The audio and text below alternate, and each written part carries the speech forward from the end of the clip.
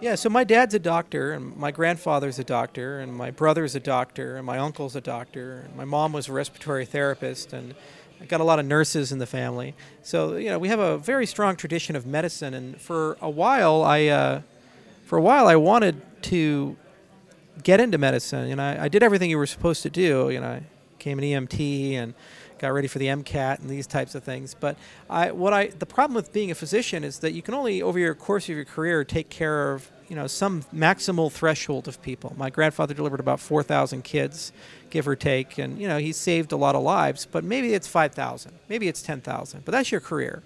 And being an entrepreneur is so great. And I went into mathematics first, but then I pivoted from there to being an entrepreneur because, in essence, what you can do is you can build systems that influence the lives of millions to potentially billions of people.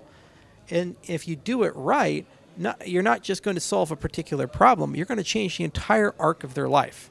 There's no greater example of that than I'd say recently than when I was in Tokyo and I was on the subway, and every single person in the subway had a cell phone, a smartphone, and they were looking at their smartphone. And this is a packed Japanese subway. And if you think about Steve Jobs, he creates the iPhone, he creates this new paradigm for mobile computing and a view of how the human being should react.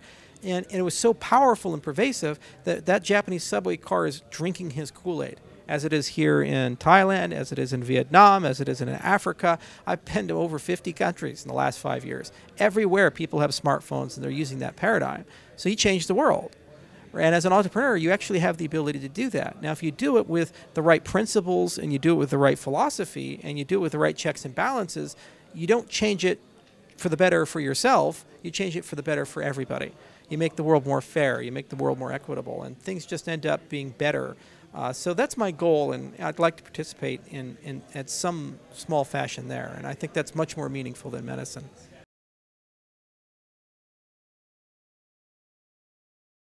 A lot of people started in this industry with anger. We were on the back of the 2008 financial crisis, and I remember that whole setup. It happens, Obama gets elected, we say, wow, there's a supermajority in the Senate and the Congress, and now we have a new guy who's not connected to the past. A lot of people are going to go to jail. We're going to see real changes in the industry. We're going to have a detailed discussion about the nature of the Federal Reserve System and its lack of transparency. And there was just a huge amount of excitement. We even saw the Occupy Wall Street movement. And the net result was no one went to jail. All the people who caused the crisis got hundreds of millions of dollars and got to retire with honors. And business as usual continued. And also the world printed trillions of dollars of new money to try to compensate for the crisis. And we put ourselves on an even more unstable foundation that if there was another global crisis, it would be 10 times worse than the 2008 crisis. So a lot of us entered the cryptocurrency space as a kind of a reactionary force to say we're disgusted with the way things are.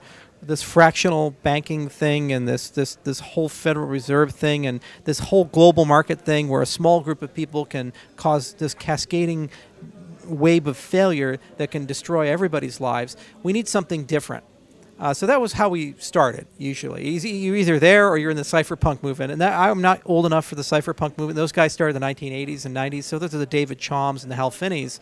And so I came from the Ron Paul side of things. But what's evolved is that we started realizing as an ecosystem that this isn't just about money. It's not just about finance. It's about the narratives that control our lives. How we should vote, how we should own property, the narrative of privacy, the narrative of control. And what these tools allow us to do is to have some choice for the first time in human history behind those narratives, behind what controls us, behind how our lives work. And that's what sustains me and keeps me in the space after being here for 7 years. It's been a long ride. It's been a very stressful one. But to be able to be at that bedrock of humanity and in that discussion in the 21st century of where we need to go is really exciting.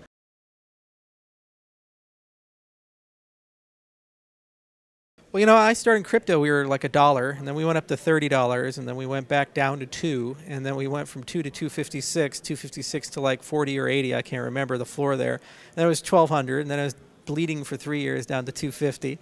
And then it went up from 20,000, and now we're down to 4,000. Here's the thing. These markets are thin, they're highly speculative, they're hyper volatile. Everybody knows that.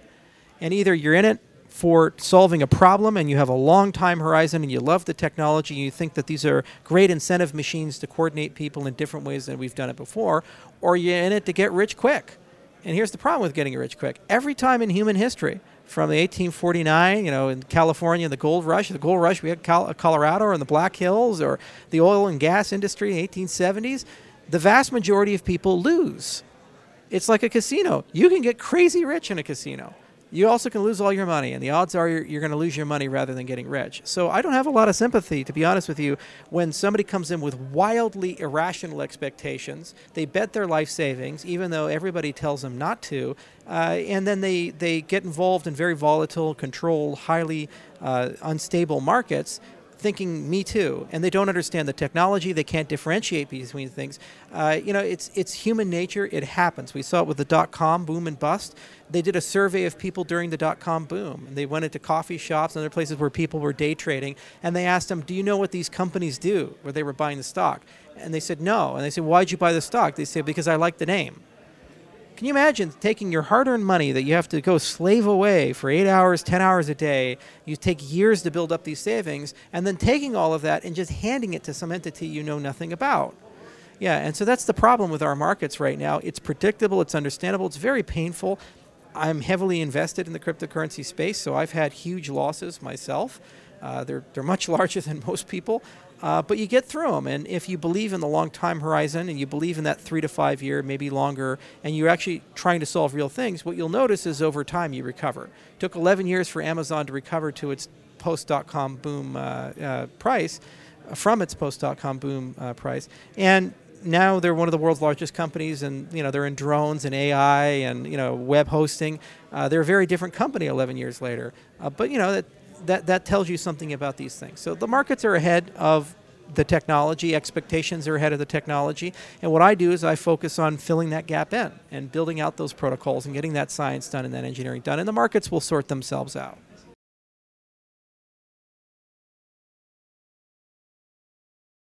So my whole point was that the reason these protocols exist is because you can't trust people. People are horrible, and the minute you give people wealth and power, people get worse. So in the beginning, you always have ideology and philosophy and high vision. Like, look at the French Revolution. We've killed the king, huzzah, everybody's going to be friends now, we're going to create the republic. And then what's the first thing that happens? People go crazy, right? And it's the same situation in the cryptocurrency space. We all started from zero. A lot of us were poor. We had no power, no influence. This space tended to attract outcasts and political extremists, people on the outside. And then suddenly these people got crazy, crazy rich, like hundreds of millions to billions of dollars. And they got big companies and a lot of power, a lot of prestige. And instead of saying, we're going to be moral about all of this and we're going to do things the right way and things are going to be great, what are the first things? They have these big parties with yachts and Lambos and beautiful women, and all the vices that come with wealth and power started accumulating in our space in excess. So in essence, what the space has done is proven the need for the products of the space, which is when people get wealth and power, you have to federate or decentralize that wealth and power so that the one particular person's vices cannot destroy the entire system. We've seen this with ICO mania. We've seen this with the marketplaces. We see this with the governance of a lot of these companies, especially exchanges. And, basically what we'll do is just keep writing protocols, and if we succeed, we'll be able to remove a lot of these centralized figures and centralized entities and replace them with things that don't lie, and replace them with things that are fair. Fair doesn't mean you always get to keep your money. Fair doesn't mean you're not going to have an issue. Fair means that everybody's treated the same, regardless of the consequences of that.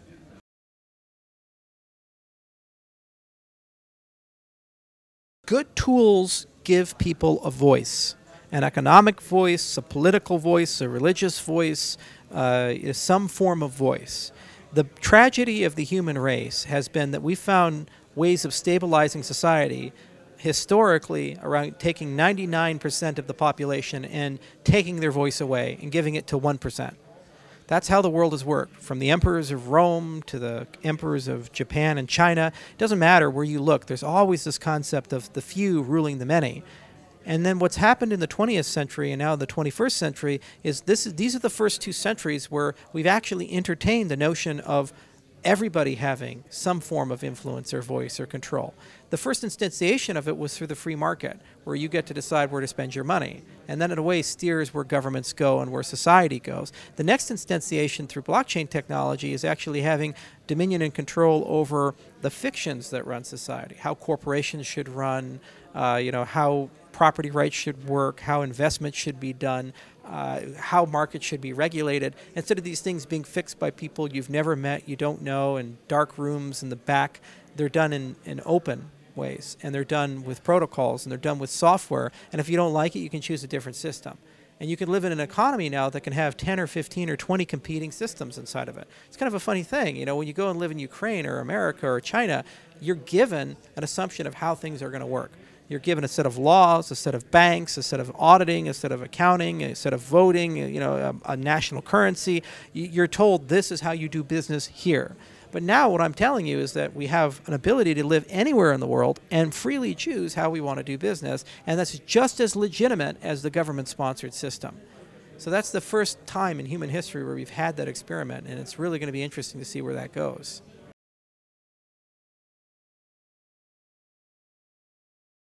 Well, I tend not to pick on particular projects, but after Dan Larimer wrote an article saying that we plagiarized him, I consider EOS fair game, so it's my standard kicking dog.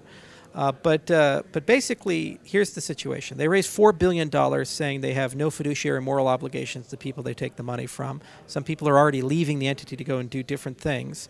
Furthermore, their technology, what they claim their tech could do versus what their tech actually can do, there's a huge gap between those two things. There's a recent paper that was published by an affiliate of Consensus where they said transactions aren't validated. It's not a Byzantine fault-tolerant protocol. The performance claims that they have, saying 500,000 TPS, they're getting maybe 250 or something like that. It's just wildly dishonest ways of going about things. Furthermore, if you look at the governance structure, it's just 21 nodes, all running on relatively the same infrastructure.